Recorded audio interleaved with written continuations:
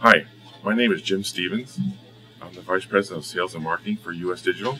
And I'm here today to talk about our EC35 optical encoder, which provides commutation and incremental outputs. The EC35 is your classic style encoder where it provides incremental A-B-Z outputs, plus it also provides three-phase commutation signals, UVW signals. And the EC35 is typically used providing commutation information on the back of a brushless DC motor. EC35 comes in two pieces, shipped to a customer, a base plate and optical assembly. First step in an assembly process is to assemble this base plate to a tail shaft of a motor. This is a very classic motor which has a tail shaft where an encoder typically lives. The trick is to get this bay assembled on the back of this motor, concentric to the tail shaft of the motor. And to do that, we use a centering tool, which is shipped with the product. Simply slides over the shaft of the motor, and then you essentially lock or attach the base plate to the back of the motor using machine screws. Okay, base plate's attached. Remove the centering tool. Now you're ready to assemble the optic assembly to the back of the motor. Okay, optic assembly uses our patented push-on hub design. This patented push-on hub design uses a collet style of gripping to the shaft of the motor to lock the hub assembly to the motor. Many classic encoders use a set screw. This one does not have a set screw, so consequently don't have the opportunity for a set screw coming loose in operation during the life of the product. Next step is to essentially start that onto the shaft of the motor, tail shaft of the motor. You sit on there and press the assembly on until you hear a click. Boom. You hear that click.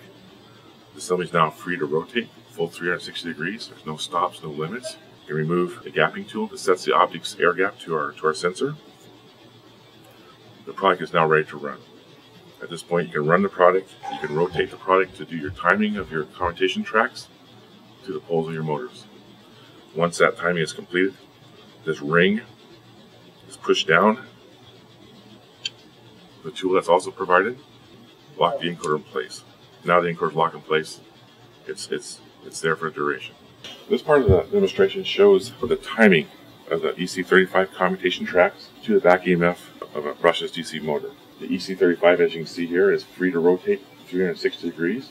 And during this rotation, you'll see that we have a little oscilloscope application running on our laptop here. We have a sine wave, which is the back EMF of the motor rotating. The square wave coming out here, the blue line, is the U channel of the EC35. And the timing of the EC35 to the back EMF is essentially performed by rotating the encoder until the two waveforms coincide at the zero crossing point. At this point, the EC35 is aligned to the motor's physical pole locations. And at this point, as we discussed earlier, we use our tool to push down our locking ring on the EC35. This locking ring retains the position of the EC35 during its life of operation. So at this point, push it down to the bottoms out. EC35 is locked in place. It will no longer rotate. And your encoder is timed to the back end motor. Something else to keep in mind about our EC35 product is that we have very quick ship. Typically, if you order this thing before 11 o'clock in the morning, it has an opportunity to probably ship same day, if not within 1 or 2 days. So our delivery is very quick in our product. So if you have any questions, please contact our sales group at sales@usdigital.com, or our phone is area code 360-260-2468.